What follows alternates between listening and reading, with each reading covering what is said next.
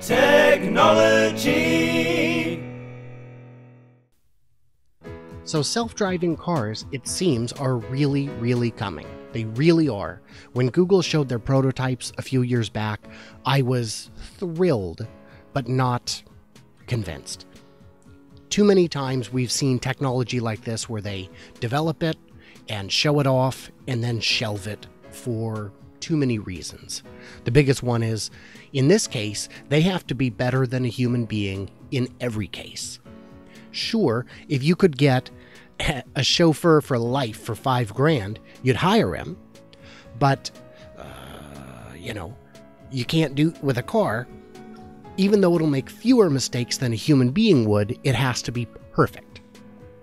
So Tesla has rolled out their little autopilot. Acura has a similar autopilot. And Nissan is still committed to having their fully autonomous by 2020.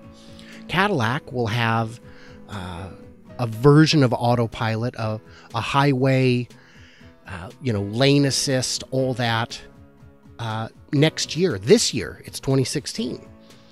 So I'm finally convinced this is going to happen. And I'm convinced because it's not just Google working on it anymore, it's everybody. And I tell you, man, this is going to change everything. Driving will get so much safer, so much less stressful, just plain better. We take the same route to work every day, regardless of whether or not there's an accident. If you set your car and tell it where to take you, you might find it getting off at a different exit because it knows traffic is destroyed up ahead. Great. That makes it better for everybody. And, the big thing is, it'll also mean there are newer cars on the road. If you've got a check engine light on, I betcha your self-driving car will not let you continue self-driving the way it would otherwise. Newer, more up-to-date. I have a Chevy, which means, and it's an older Chevy, which means I'm on a first-name basis with my mechanic. Yes, Brandon, I know you well. I have put almost as much money into repairs as I paid for the damn car in the first place. And I need to take it back in because the heat don't work. You know what it's like trying to clear your windshield when your heat don't work? Oh my gosh, it's great. Yesterday, I had to scrape my windshield on the inside. Good times. But no, it's going to be a game changer. The blind will be able to get around. I think parking lots are going to have to be reimagined.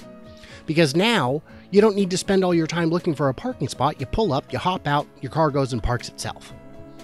Which means you can have uglier, more inconvenient parking lots because nobody's really going to be using them. Not in the way they are now, not with door access being critical. But what you are going to have is a big jam at the front door where everyone's trying to get in and out of their cars.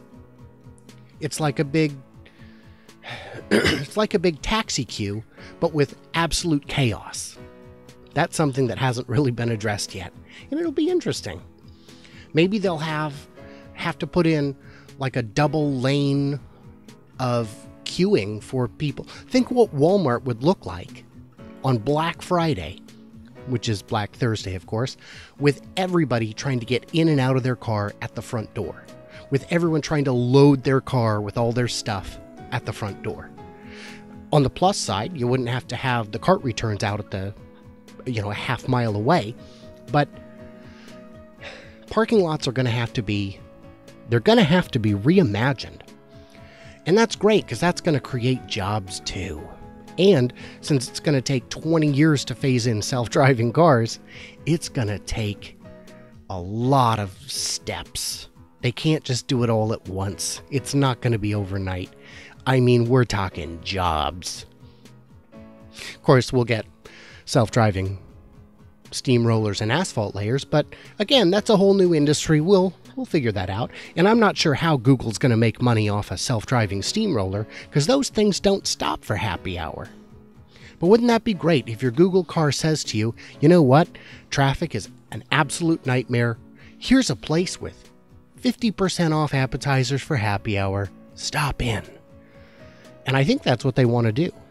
It's certainly what I want them to do. Self-driving cars, baby. They're a-comin'.